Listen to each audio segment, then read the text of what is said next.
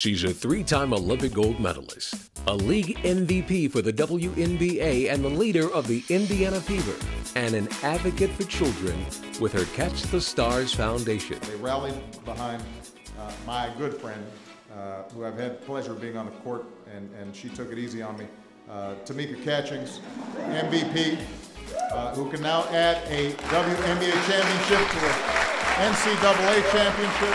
Today, Tamika Catchings on Living by Design. Have you ever had a goal that seemed so far away and so difficult that it literally felt like you were trying to reach up and catch a star? Well, our guest today knows an awful lot about that. She's an academic all-star, WNBA veteran, high school and collegiate champion, and a two-time gold medalist winner. And she's even met the president, Mr. Barack Obama. The only thing larger than this young lady's accomplishments is her heart. Tamika Catchings, thank you so much and welcome to the Living by Design show. Thank you. Thanks for having me. I am so happy to have you. You are an amazing young lady, and I think you know that. Thank you. Yes, absolutely. You're going to help so many people. You've already helped so many people. And I know my viewers are going to be so happy to hear from you because you have a heart of gold. Thank you. You know, I've read a lot about things that you've accomplished, and I just want to start the interview by just going all the way back to your childhood. Uh-oh. I know, that's okay. Yeah, exactly. Yeah, we all have a childhood. Our Lord knows mine was wild and crazy. But let's just talk a little bit about your childhood, because that's what shaped you and made you into the wonderful young lady that you are today. So talk a little bit about, you know, your insecurities and the things that you had to overcome, the obstacles. Well, I think first off, I've been very blessed to have an amazing family and an amazing supporting cast around me. I was born with a hearing problem, speech problem, still wear hearing aids, glasses, contacts now, obviously, and just the whole 9 yards, being different. And I know for me, just growing up, it was really tough because the only thing that I really wanted to do was just fit in and be normal and be like everybody else. And every day, having to get made fun of, whether the way I talked, the way I looked with my hearing aid, my braces at one point, you know, glasses, so going to speech class. I mean, I had a lot of things that, you know how it is when you're a kid, you just get made fun of for being different. And I really struggled early on. And that's how sport became so important to me, because it was one of those things. Soccer was my first sport. Then I started playing softball, and my father played in the NBA, so we were always around basketball, but it was never something that we did as far as playing on a team until after soccer, softball, and then I started playing basketball when I was in third grade, organized basketball. Oh my goodness. Yeah. Third grade? Yeah, that's when I Whoa. I mean, we played on the playground and goofed around. I have an older brother and an older sister, and so the three of us from my mom and dad, and then we actually have an older stepsister and a younger brother now. But yeah, so wanting to fit in, that was like the reason why I got pushed into sport. And every day that I got made fun of, and the more I practiced, that was like my thing. Like, you make fun of me for the way I talked or the way I look, let's go play basketball, let's go play tennis, or let's go do something that, you know, a sport that I could practice and get better at. You know, that is so critical, and I'm so glad you said, I just wanted to fit in. Because I'm very spiritual, and I know you are very spiritual as well, and God doesn't want us to fit in. God made us to stand out. Yeah. You know, because we're all made individually. We all have our unique gifts and talents. And you know as well as I do that our pain and our journey and all the things that we accomplish and experience in life, it's setting us up to help someone else. Absolutely. And just like you said, every time you felt bad and every time you got made fun of, that just pushed you even more, and it pushed you and pushed you and pushed you. And I applaud you for that. Now, I read that your father was in the NBA. Yeah. And who did he play for? He played for the Milwaukee Bucks, New Jersey Nets, Philadelphia 76ers, and the Los Angeles Clippers. Oh my goodness. He played for 11 years, so wow. Yeah. Okay, now does either one of your siblings play sports or? All of us play. My brother actually played until his senior year in high school. He has Crohn's disease, so he found that out after his junior year. Okay. But he was really good basketball player. And then my sister, actually, we're 21 months apart. She's older. And after she graduated from the University of Illinois, she got picked up by Phoenix Mercury, went out there, tried out, didn't make it, then got picked up. Back then the Miami Soul was still around, so she got picked up there, didn't make it. But her passion wasn't really basketball. Okay. She was just really good at it, and so it's like, you know, I'll give it a shot, and if not, then, you know, figure out what I'm going to do next. Now, I know that you've been to college, you graduated, so proud of you for that. I'm a big advocate for education, so congratulations. Was that your plan B? Was that your backup plan? If you had made it in the NBA, what would you have wanted to do with your Well, I was in 7th grade when I made my first goal that I wanted to be a professional basketball player. And back then the WNBA wasn't around, so I wanted to play in the NBA. Really? Yeah, I wanted to follow my dad's footsteps and go that route. But then the WNBA came around my freshman year in college, so after the '96 Olympics, WNBA starts, and it's just kind of like, wow, like this is an amazing opportunity. I hope that 4 years go by. You know, my career at University of Tennessee propels me to be able to make it to the WNBA. And but even throughout that, I've always loved sport, and I've always loved working with kids. So my thing was, you know, I got my undergrad sport management with a minor in business, and went back and got my master's in sports studies because I want to be a general manager for a WNBA or NBA team one day. That is absolutely amazing. I know you are such a major role model for so many young girls. And, you know, I read that you went to the University of Tennessee and played with the legendary Pat Summitt. Oh my goodness, that is huge. That is absolutely huge. I want to get a little bit more into that and talk about your college career, your college life. We're going to take a quick break, and we're going to be right back with more of Miss Tamika Catchings.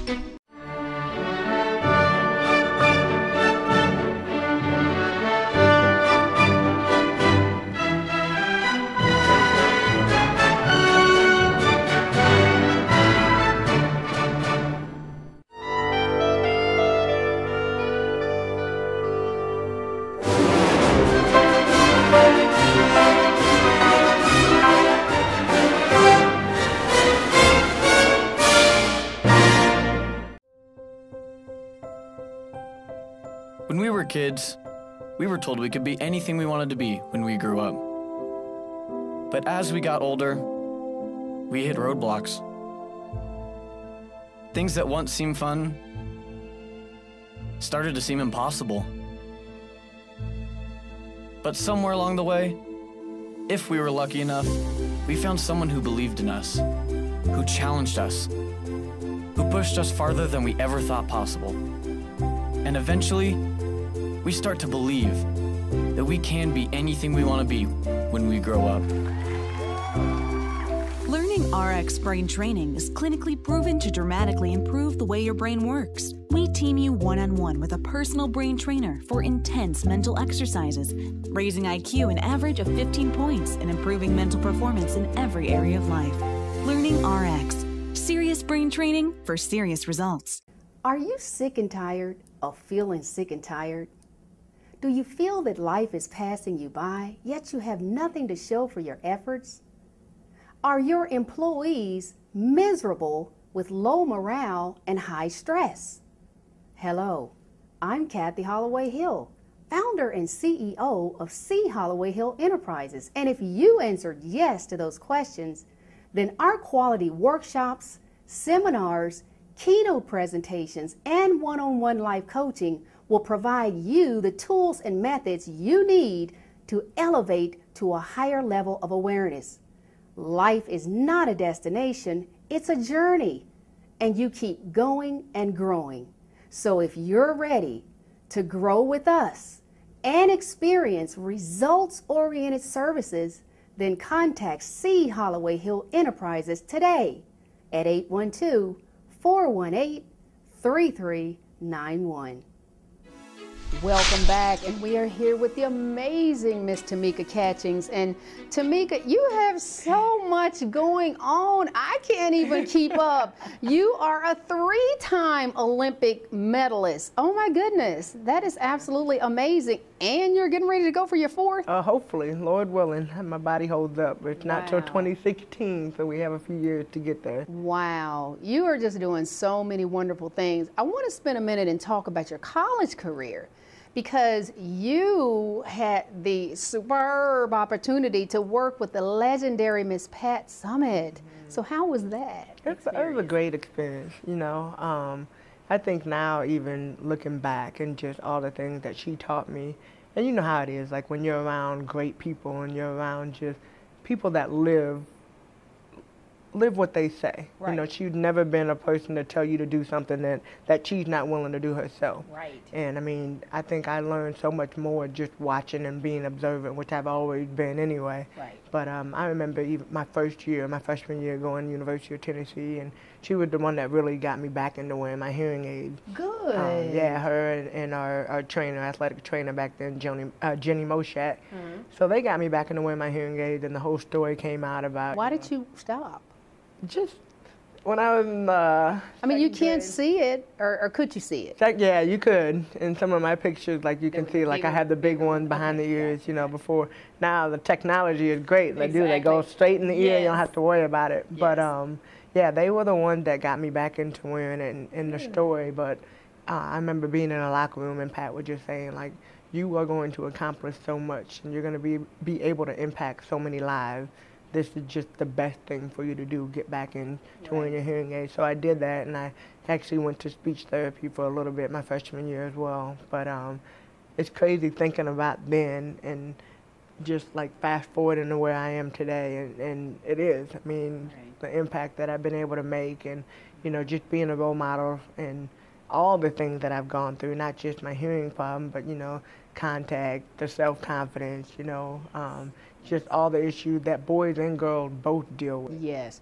And you know, that's one thing that we're all about here on the Living by Design show. And I want to ask your thoughts and opinion, because I'm doing a segment on my radio show, and I also want to ask you your thoughts. I don't know what's going on in our nation with our women, the female gender. Yeah. We compete, we gossip, we're envious of each other. And I really want us to try to start thinking about celebrating our commonalities instead of our differences. And what advice could you give for the ladies out there who are listening? There's enough success to go around for everyone. We don't need to be betraying each other and being envious of each other and backstabbing each other and talking and gossiping behind each other's backs. How can you speak to that? You know, it's tough. I mean, in the generation that we live in, it's tough. I know, I mean, of course, the fitting in aspect of it, and always, you know, and then you have the people that want to stand out, and not necessarily in the positive ways, but more just, you know, stepping on people to get to the next level. But I think, you know, one of the things that I've learned, and one of the things that I've always been about, is just being genuine and being true to myself.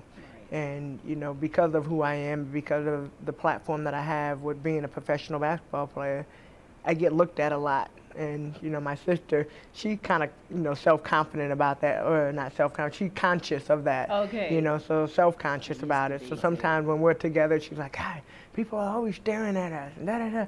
And I'm like, you know, it's not that I don't see people looking at me.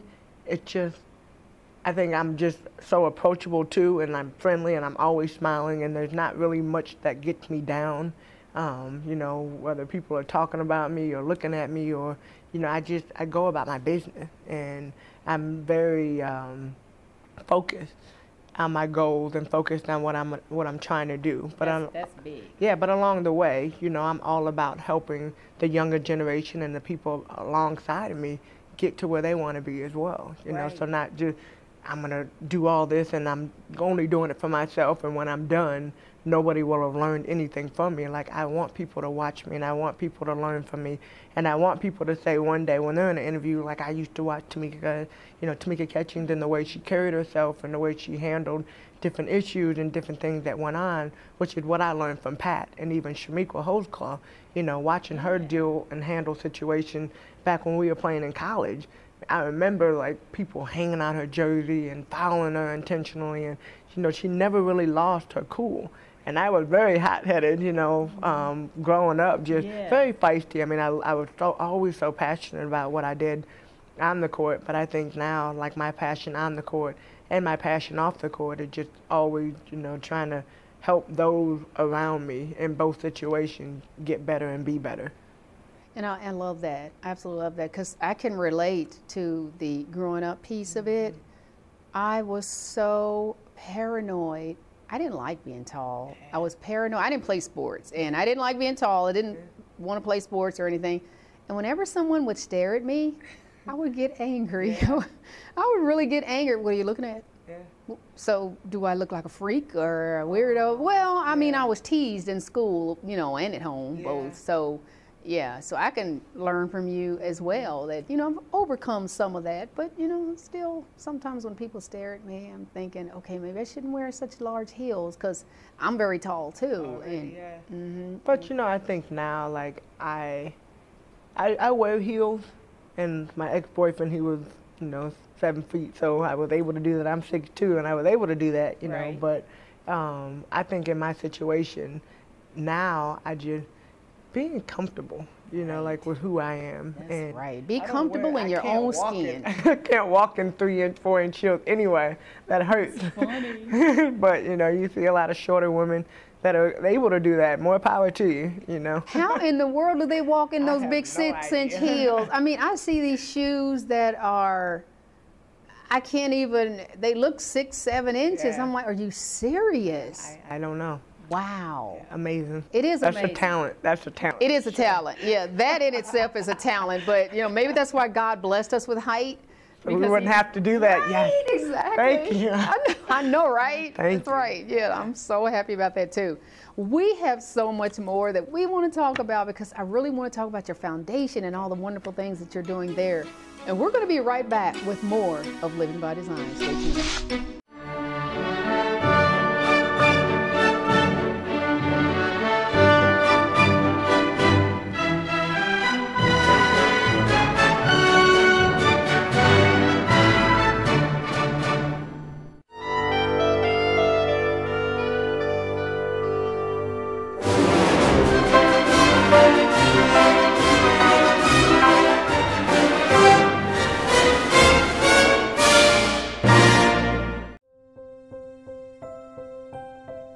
When we were kids, we were told we could be anything we wanted to be when we grew up. But as we got older, we hit roadblocks. Things that once seemed fun started to seem impossible. But somewhere along the way, if we were lucky enough, we found someone who believed in us, who challenged us, who pushed us farther than we ever thought possible. And eventually, we start to believe that we can be anything we want to be when we grow up. Learning RX brain training is clinically proven to dramatically improve the way your brain works. We team you one-on-one with a personal brain trainer for intense mental exercises, raising IQ an average of 15 points and improving mental performance in every area of life. Learning RX. Serious brain training for serious results. Are you sick and tired of feeling sick and tired? Do you feel that life is passing you by, yet you have nothing to show for your efforts? Are your employees miserable with low morale and high stress? Hello, I'm Kathy Holloway Hill, founder and CEO of C. Holloway Hill Enterprises. And if you answered yes to those questions, then our quality workshops, seminars, keynote presentations, and one-on-one life coaching will provide you the tools and methods you need to elevate to a higher level of awareness. Life is not a destination, it's a journey. and you keep going and growing. So if you're ready to grow with us and experience results-oriented services, then contact C. Holloway Hill Enterprises today at 812-418-3391. Next time on Living by Design. Did you know that you were born to be brilliant? Well, my guest today knows all about that because he actually wrote the book on it. Mr. Simon T. Bailey says that if you learn how to release your brilliance and then harness your brilliance, you'll be able to get out of that old rut that you're currently living in. So Release Your Brilliance, I wrote it from a very deep place. Release Your Brilliance is really understanding that all of us have potential, we have insight, we have genius in us. Everything you need to succeed in any economy is inside of you. So there are 3 questions that I really want everyone listening to us to answer. Question number 1 is, what would I do if I knew I couldn't fail? Question number 2, what would I do if no one paid me to do it? And question number 3. Don't miss Living by Design, Sundays at 6 p.m. on WHMB TV 40. Welcome back to Living by Design. I'm Kathy Holloway Hill, and we are here with the amazing Miss Tamika Catchings. And Tamika, I am just having such a great time talking to you. And I want to talk about your foundation, Catch the Stars. Yep. And that's a wonderful name.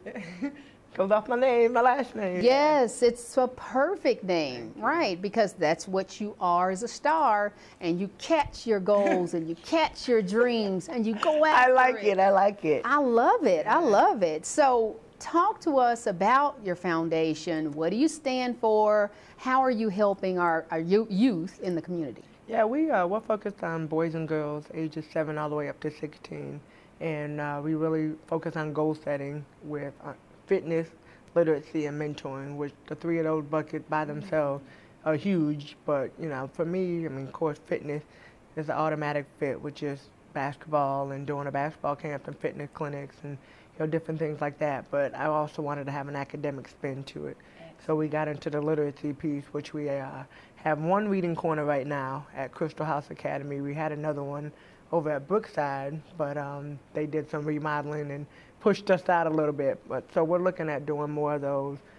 We do our Scholar Athlete Dinner once a year where we give out 2 $2,500 renewable scholarships, which end up being $10,000 for a boy and for a girl. Yes. Back to school celebration, then we have a mentoring program, Court Stars and Court Champs. We do twice a year for 6 weeks each, where for boys and girls 12 to 16. And that's really the one that we talk about, you know, self-confidence, self-esteem. Goal setting? Goal setting. Goal setting is everything. Excellent. And I think it's really important, especially for me. Like I said, when I was in 7th grade, that was when I made my first goal. And so that's always been, I'm that girl that you kind of like look at, that every single thing that I've done has been written down years before, as far as what I wanted to do, what I want to accomplish, and you know, and checking them off and keep adding more goals to that list. Yes. You know, the name of our show is Living by Design. Yes. And I always say, if you don't design your life, someone else is going to hire you to design theirs. Yeah. So you've got to set goals for your own life, because you've got to design your life. You don't want to wake up one day and say, how did I get here? I'm miserable. Oh, what am I going to do with my life? Exactly. Now what? So what is the criteria to get into your foundation? Is there some specific criteria? Do you just have to apply, or is there an online application process? Yeah, everything is open. I mean, we, like I said, different Just as long as you are, and you got room, you have space. Okay. Yeah. So, I mean, our next thing coming up is our Court Stars and Court Champs program, which we'll be doing one at Crystal House Academy and one over at the Chase Legacy Center. And then we have a Scholar Athlete reception. But everything is on our website. It's catchthestars.org. Okay. We do a lot of stuff, you know, through our foundation website. But, I mean, we're always looking for volunteers. One of the things, obviously, is my thing is I want everybody in the state of Indiana to be connected or to know about Catch the Stars through 1 of 3 ways. Either you're giving monetary, you're volunteering, or your children are involved. You know, so I think, like, between those 3, I want the whole state, not just Indianapolis, but I want everybody to have, you know, some kind of contact to what we're doing and what we're trying to accomplish. And we're going to make sure that happens, because every single person that is looking at this show, as well as our YouTube channel, we want you to go to our YouTube channel, because all of our episodes are on YouTube and we're getting tens of thousands of hits. So, you know, we want to make sure that everyone, even outside the state of Indiana, has an opportunity to hear these things and to change their lives and to want to transition. Just because you have had pain and difficulty and obstacles in your life, it should not stop you. No. I mean, you are a perfect example of that. You've just done so much. Now, what really inspired you to start your foundation? What got that? Well, the thing is, ours is kind of a funny story. So my sister and I moved here when I got drafted. I tore my ACL my senior year in college. So literally she stopped. She was playing overseas in Sweden. She flew back home, so she quit. Not quit, but she was like, I got to go home. I got to go help my sister. So she moved to Tennessee with me and helped me with my rehab, like the second half of school year. I graduated early, but I started my master's program, you know, that next semester. So she moved there and helped me out with that. And I got drafted, so we both moved here. Right off the bat, I was like, I just want to get involved in the community. I don't want to sit at home. I just want to be out doing whatever. And so we met a guy, Ted Van Riper, over at Riverside Family Center back then. And first time we did an event there, he was like, have you ever thought about having your own basketball camp? And I was like, oh man, that'd be like the best thing ever. So ended up doing a camp that first year, so that's 2001. And like so after the first year, I mean, the parents came to us like, this camp was the most amazing thing my kids have ever been to. We loved it. You know, do you guys do anything else? So the next year we added a fitness clinic. So did the fitness clinic and the basketball camp. Same thing after that. Do you guys do anything else? My kids had such a great time. So we added our mentoring program, which we actually teamed up with Women's Sports Foundation and did their Go Girl Go program. So this is 2003. And so we did that, did the fitness clinic, and did the basketball camp, same thing. So it's like, okay, we can't keep adding all these programs without going underneath the foundation. And I've had a lot of people in my life that have helped me get to where I'm at today. So that was really like why starting the Catch the Stars Foundation was so important, because it's like, you know what, we have an opportunity to make an impact on these kids. I mean, we do focus on underprivileged youth, but our programs are open to anybody that wants to come and be a part of it. And all over the state of Indiana? All over. Well, what if they're outside of Indiana? They come to the basketball camp or come to one of our, we have kids that come from Philadelphia, Denver, Michigan, Colorado. I mean, I said Denver, so same thing. But I mean, we have people that literally fly in and just come for the basketball camp. I mean, some of them, their family lives here, so they're in visiting family, and it's like, oh, well, we heard about the camp. Right. My kids come. One lady, they drove all the way up from Texas to, you know, participate. So, I mean, we have a lot going on, but like I said, I just want to continue to impact, and eventually we will expand our programs outside of Indiana. Right. Awesome. But this is our 10th year. We are celebrating our 10th year. Yeah, so this is a big year for us. Great, great. Tamika, you absolutely, I know, have touched so many people with your openness and your heart and your spirit, and you're just a wonderful, wonderful young lady. And I know God is going to continue to shower favor on your life. I know that it's going to happen. And I'm always here for you. Thank you. If I ever can do anything for the foundation of you, just let me know. Okay. I appreciate it. Yes, you're very welcome. I'm Kathy Holloway Hill, and I want to just say to you that no matter what has occurred in your life, no matter what obstacles, pain that you've experienced, you can have whatever you want. You can catch your star just like Tamika Catchings has done. We're going to sign off for now. And I hope you join us next week for another empowering episode of the Living by Design Show.